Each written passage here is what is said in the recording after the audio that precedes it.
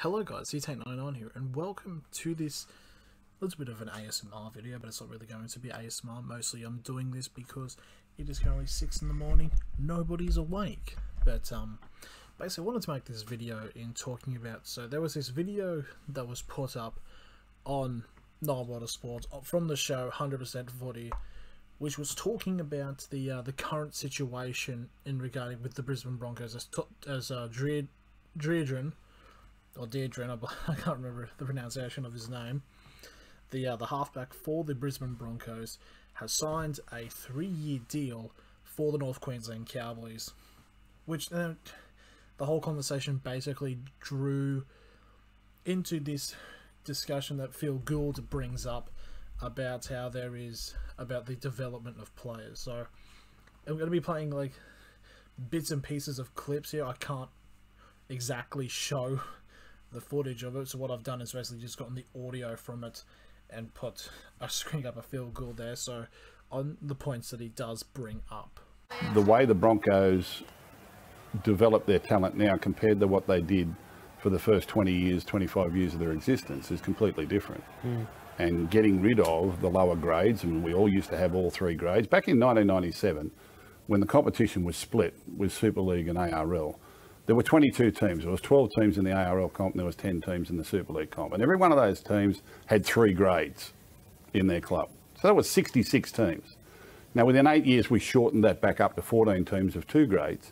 And people wonder why the competition was levelled there for a while. It had nothing to do with the salary cap levelling the talent. It was the fact that we just got 66 teams and jammed them down into this and had a 14-team competition that was level for a while.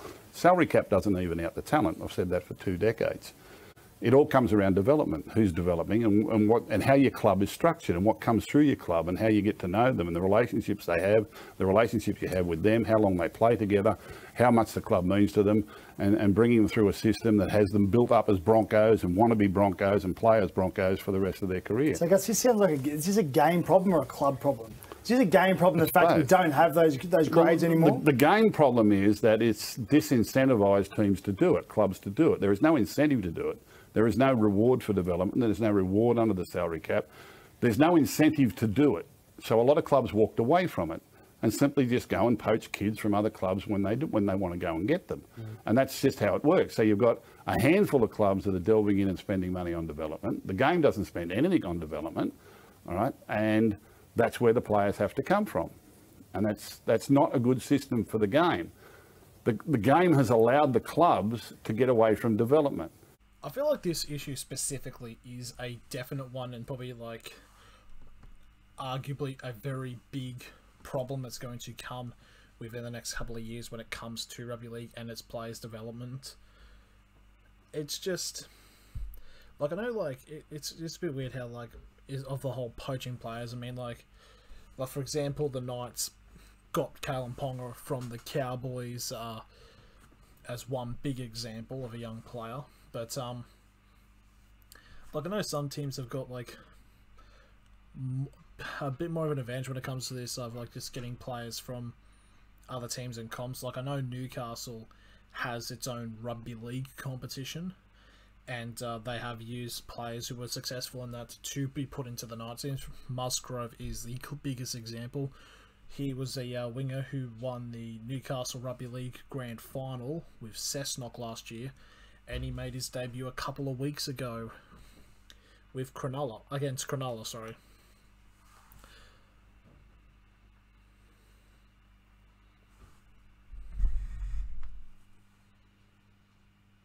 And it's something that's like this whole perceiving thing of loyalty, because obviously like one club players are like a really rare thing at the moment, and I feel like the only like one who's like really big, who's like hitting the middle of his age is Adam Reynolds, is one of them, who's currently in a bit of a contract situation with South Sydney.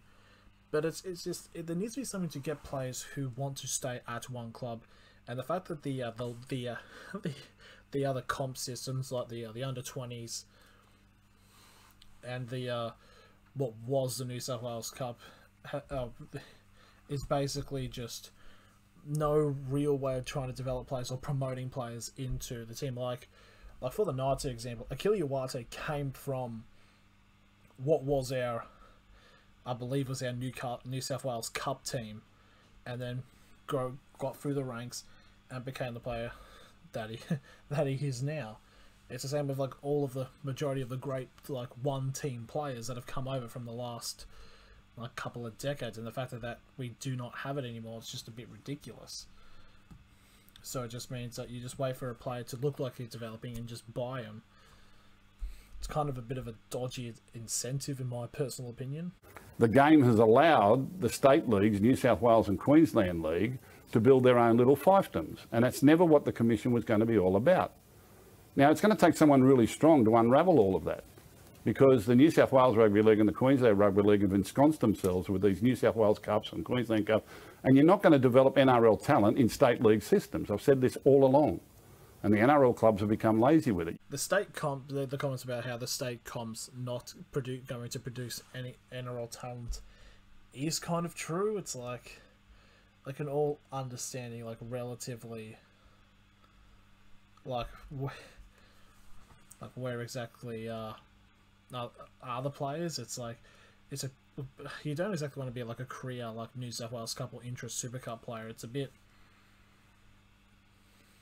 It's just the whole under-20s comp being removed is just, in my honest opinion, one of the dumbest like business decisions the NRL has ever made. Like, it's something that, like, I remember when I was younger, when I went to Knights games, when it didn't cost an arm and a leg to go to matches, where you'd show up and watch all three grades, which would have been the New South Wales Cup, the under-20s, and the first grade match. But because of this, it's all gone lost, and it's a really, really stupid thing in my personal opinion. Does that mean the game cannot sustain a 17th or 18th team? At the moment, no, it can't. But they could easily sustain. We sustained 22 teams back in 1997 of all three grades.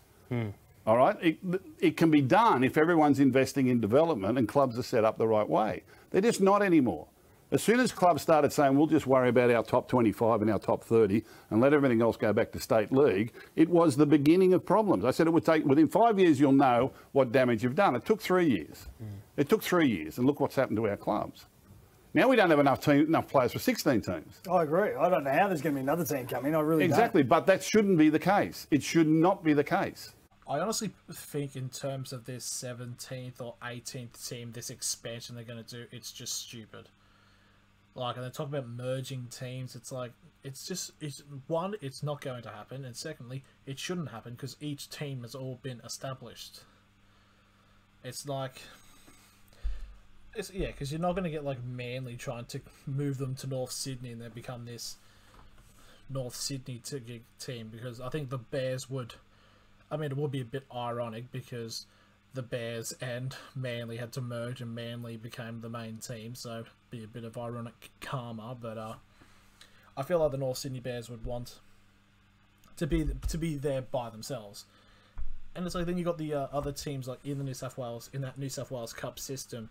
I thought like you got Western Suburbs, Newtown, and North Sydney as well. It's just you just think like, why don't they just bring them in? And it's like, the lack of development. It's like there's a reason why in other sports, like for example, I don't know, people don't like bringing up about soccer, but they have academies that have players from that they have players from like kids to people that break through to the first team. It's a very big system over there.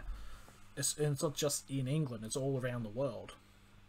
So I think it's definitely something that the NRL definitely does need to look into and hopefully change.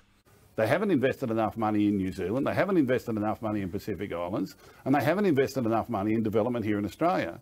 Instead, we've wasted our money with a grand, central office with heaps of wages there for people that really didn't contribute anything to the game. Nice people, they love the game and they love working for the NRL, but it's not doing anything for the benefit of the future of the game. Broadcasters pay a fortune for the game, but they also want you to make sure the game continues on to be great.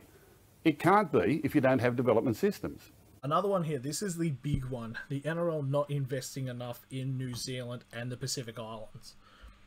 Basically, it's like they need, because in New Zealand it's all dominated by rugby union, but they also like rugby league as well, and like they don't need to try to pull their finger out and basically try to incentivize these players from coming to play rugby league, because at the moment you got Roger Tuivasa-Sheck, who's going to leave after this season to go rugby.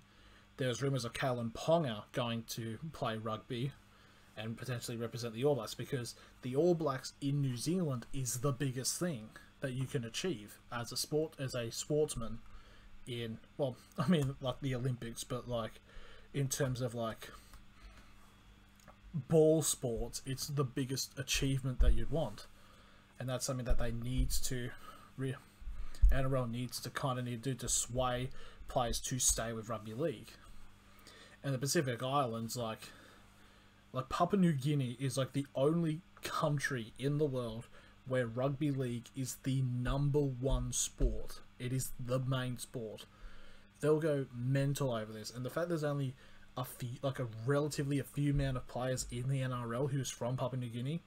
Like, I do know they have a Queensland Cup team there, but honestly, setting up like proper like academies over in the Pacific Islands, specifically like in Fiji and New Guinea, it will try to give the presence of this being like a type of world game, that they try that this greatest game in, or the greatest game of all kind of thing, when the only real countries that really play it are like Oceania and like the north of England, and that's roughly about it.